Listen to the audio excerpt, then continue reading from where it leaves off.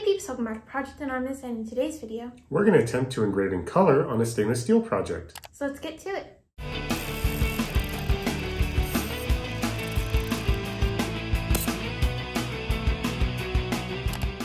So to engrave color, we're actually going to be using our Monport GI20 Fiber Laser. So when researching our machine, we wanted something that could engrave color, and the Monport GI20 Fiber Laser, it has integrated MOPA or MOPA, which advertises as being able to anneal in color. So we're going to run a materials test first to kind of assign settings that give us different color outputs. And the materials test is an excellent tool to enable you to get fine settings for color annealing. So after running the materials test, we found and assigned colors for those particular settings that we're going to integrate into our project today, which is going to be a little bottle opener with our symbol on it in color. So we're here in Lightburn, and just to get us started, we're going to go ahead and use a PNG image of our logo, and we're going to use this to attempt to do some color here on some of these objects. But I'm going to go ahead and trace this, right click and trace image.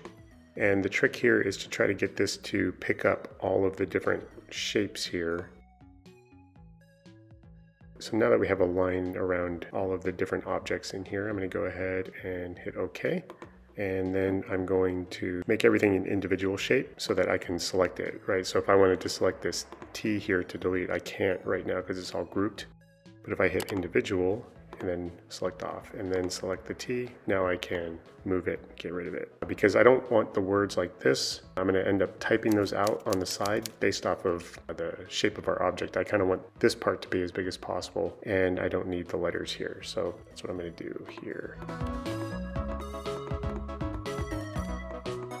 I'm gonna copy this circle, go ahead and lock that down. So now to kind of, I guess, get an idea of what this is going to look like, we're going to go ahead and assign colors to these shapes to fill, and that will make it kind of easier to visualize. So I'm just going to put them on layers that will represent kind of the colors that we're going to have here.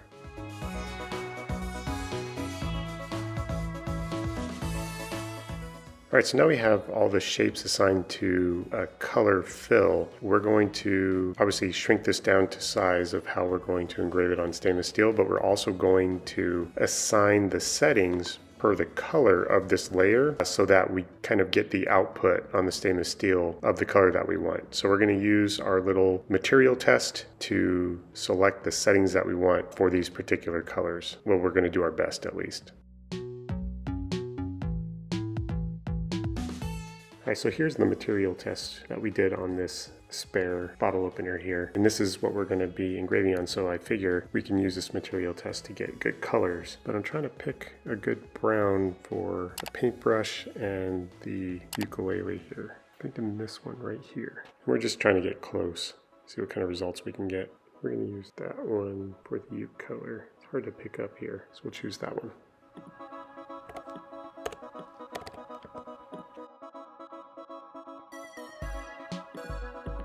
For the screwdriver, I think I'm going to choose that one right there.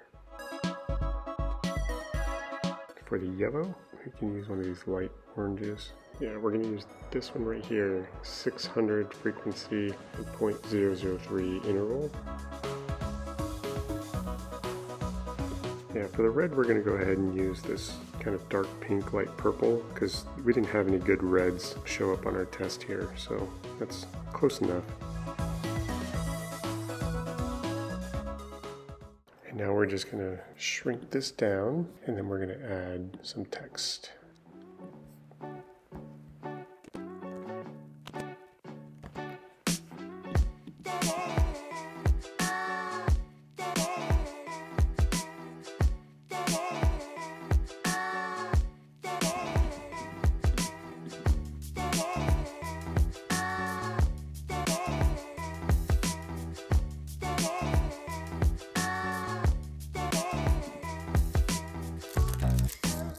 Alright, so we got these stainless steel bottle openers, and this will make kind of a perfect test to color.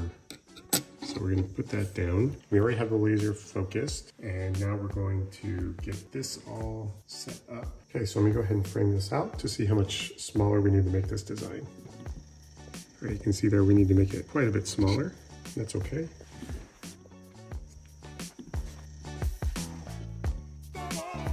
Perfect.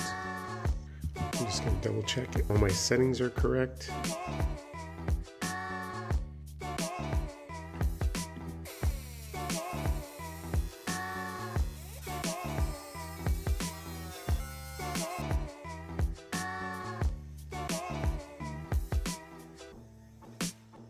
Well, there it is. So we have an opportunity here. If you don't like the colors, we can run a particular color over again. Like this pink is really, really light. So if you wanted to do that one again, I kind of wanted to get the red just a little bit more, but I don't want to ruin it. By running it again, we could potentially turn it a different color altogether.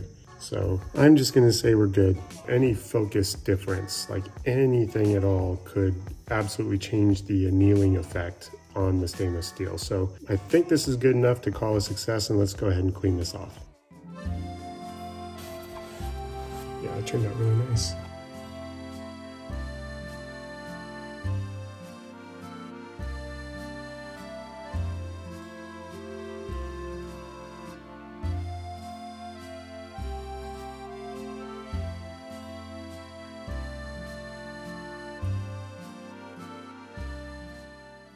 So I think the results turned out really cool, and it's awesome that you can engrave color with a laser, and it's a very cool tool to be able to customize different household items or anything you really want.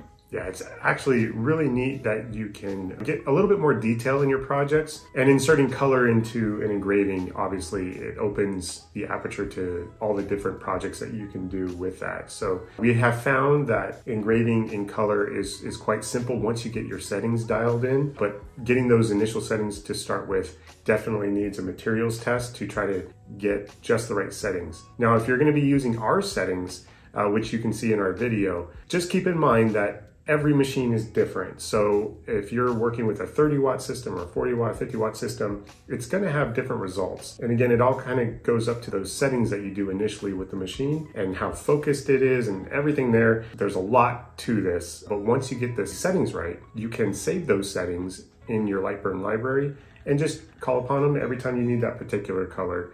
And again, it's very sensitive to focus length, so just keep that in mind that you may not get consistent results if you're not focusing exactly, exactly the way it was for your initial color test. But otherwise, pretty simple, and again, a nice new addition to our project arsenal. We're able to do color engraving now.